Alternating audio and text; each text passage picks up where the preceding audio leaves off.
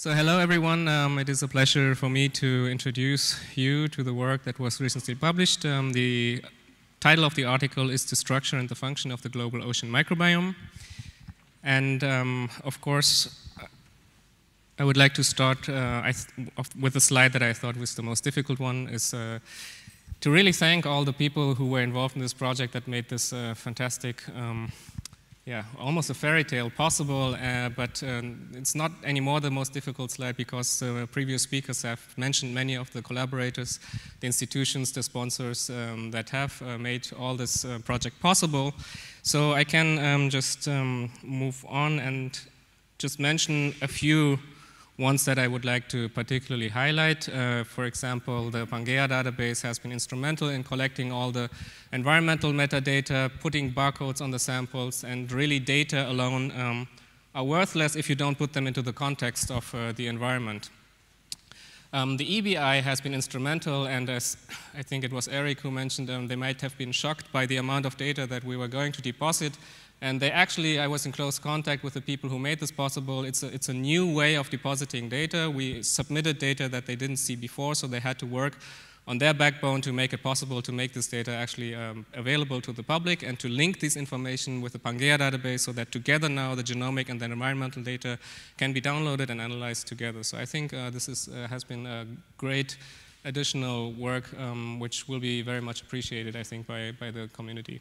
And then also, this is something that people usually don't see behind what's written in text. The analysis of this huge amount of data that were collected just for what we've done in this paper required more than 50 million CPU hours. This just means if you have a regular desktop computer, it would have calculated for 50 million hours until you would get the initial crunching of the analysis, and then the statistical analysis are less computationally intensive.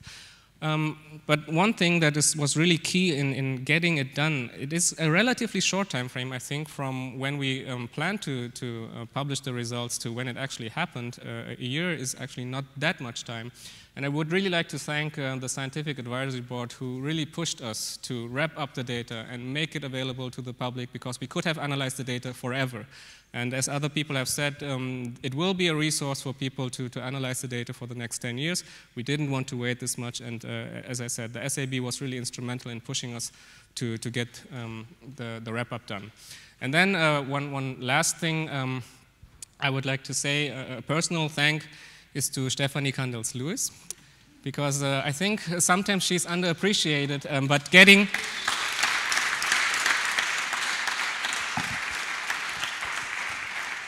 But getting 35,000 samples from all over the world to its destination place, not losing a single sample, not losing a single barcode, so that all data that were collected are still available, is, I think, to great part owing to her work. And in addition, she also organized the conferences and all the meetings that were really needed to put this heterogeneous amount of people together to do the work that we did. So, with that, I'd like to start with the presentation of the paper.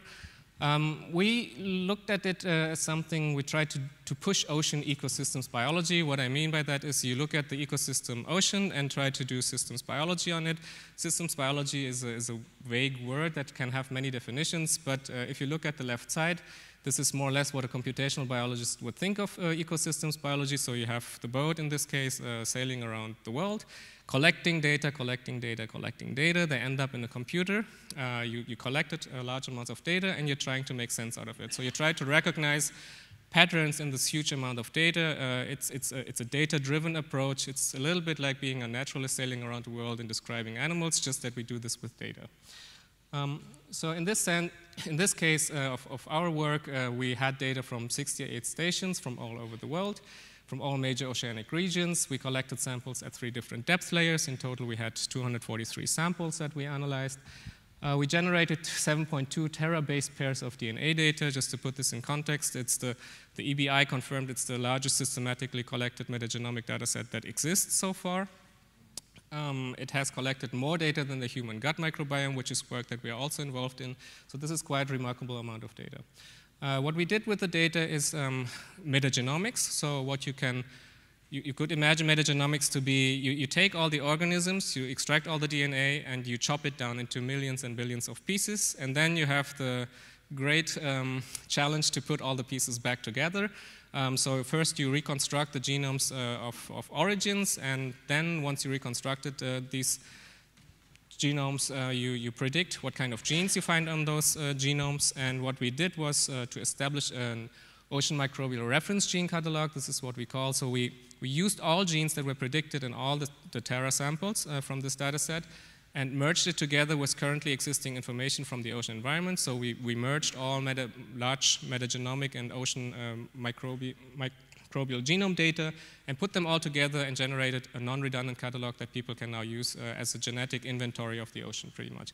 What we found was a staggering number of 40 million different kinds of genes.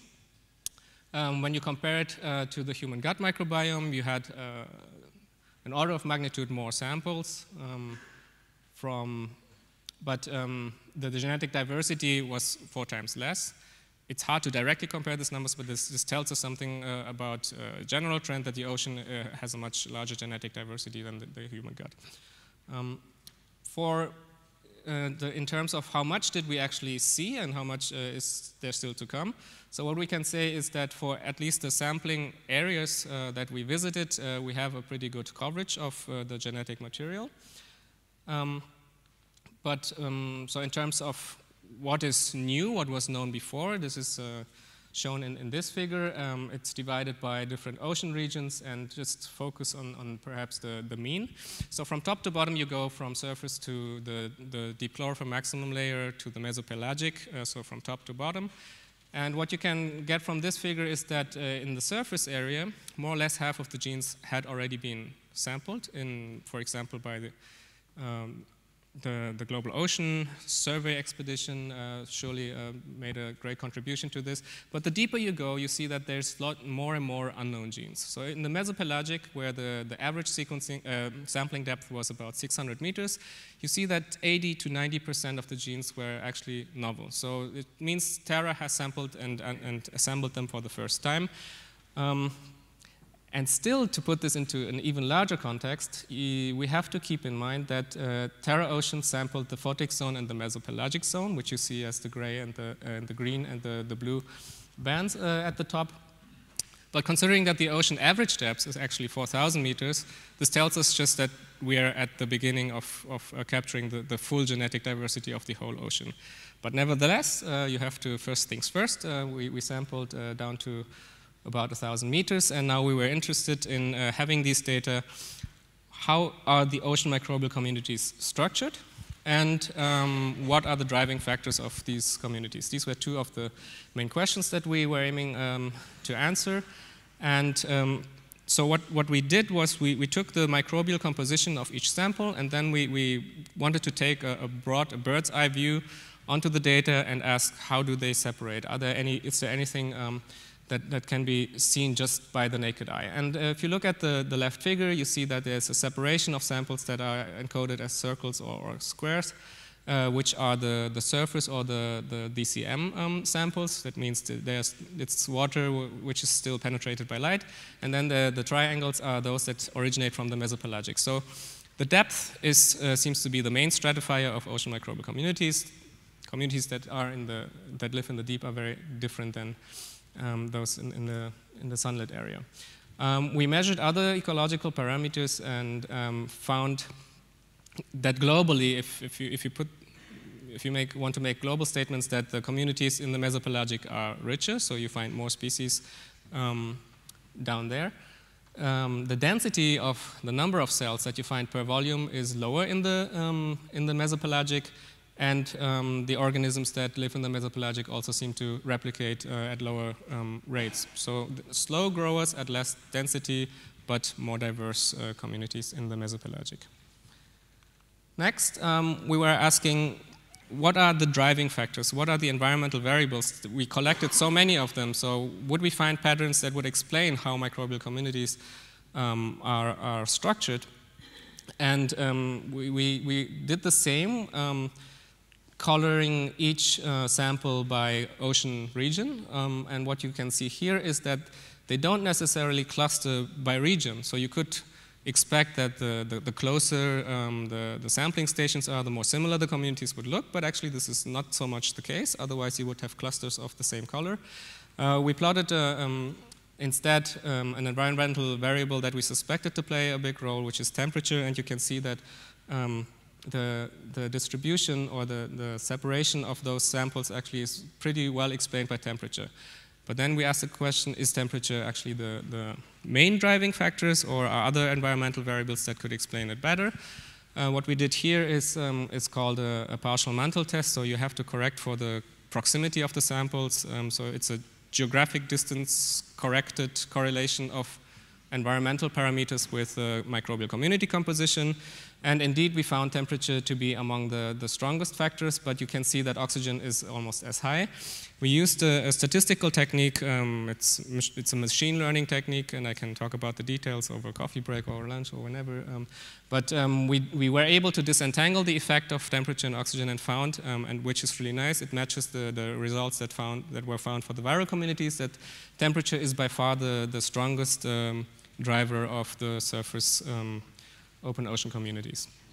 Other factors like nutrients and light were rather weakly correlated as another result of this analysis.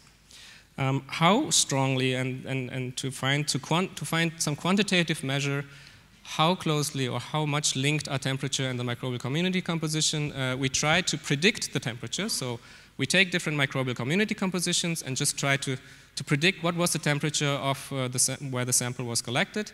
And you can see that this model explains 86% of the variation. So in other words, you can predict the temperature reasonably well, just depending on looking at what kind of microbial organisms you find in the sample.